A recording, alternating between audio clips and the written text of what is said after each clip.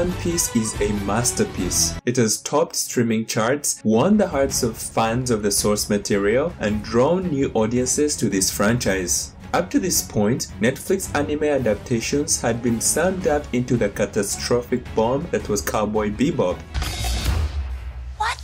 Other adaptations weren't any better, as the Witcher production worked overtime to botch a fantastic franchise beyond recognition. Yet somehow, Netflix managed to pause this spiral of doom, turn things around, and deliver the best adaptation in a long time. One Piece became the best new show of the year, and here's why. World building.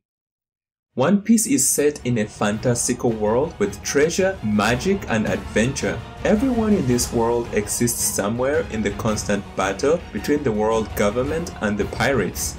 The live adaptation does an impressive job of explaining this world through deliberate dialogue, carefully crafted maps, and unique set designs. Contrast this with the abysmal world building in something like The Witcher, and you get a much clearer world where travel progresses the story and geography is seamlessly woven into storytelling. Plot. The plot of One Piece is fairly simple. During his execution by the world government, the king of the pirates announces that his ultimate treasure, the One Piece, is out there and sets off a worldwide treasure hunt.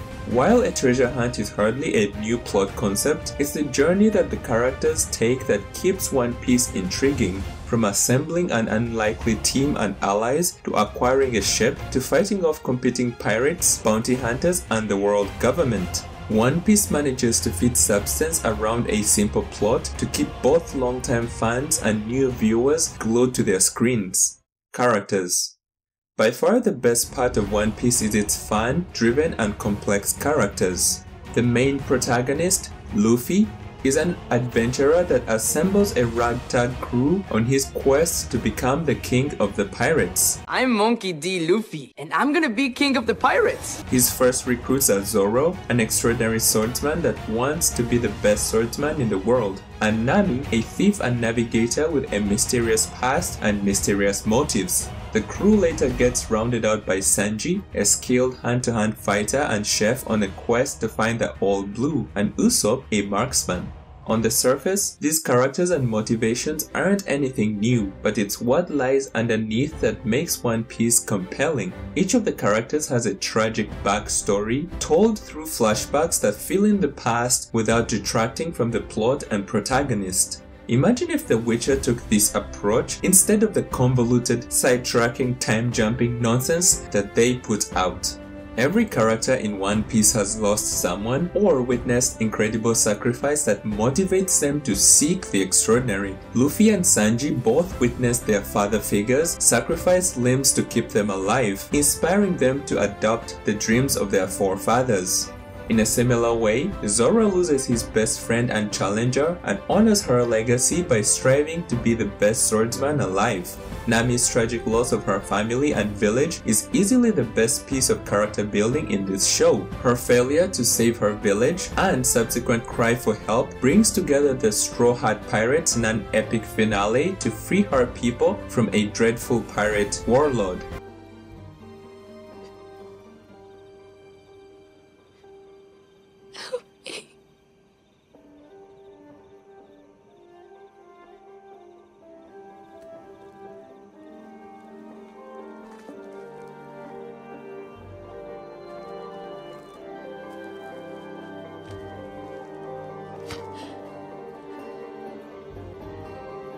Of course I will.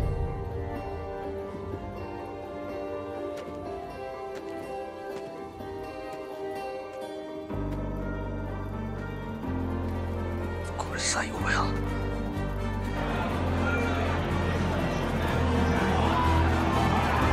Of course I will! Even the villains are just badass. While Mihawk left a mark on many fans, I'm one of 3 people that loved Arlong. He was menacing as hell and his soundtrack slaps. I'm no fan of yours.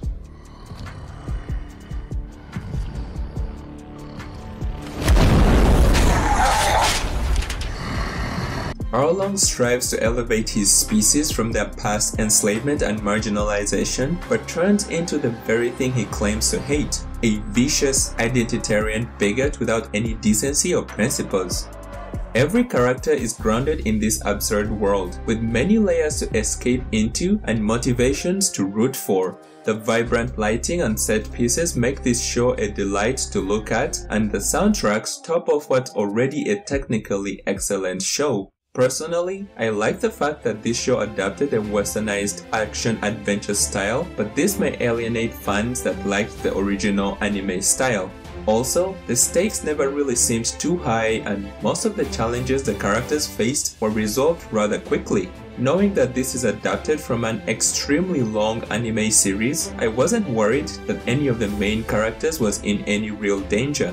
When all is said and done, there was a lot more to like than to criticize. In a year where many shows have grown stale and fallen flat, and a Netflix that is no stranger to bastardizing source material, One Piece was a surprisingly solid entry.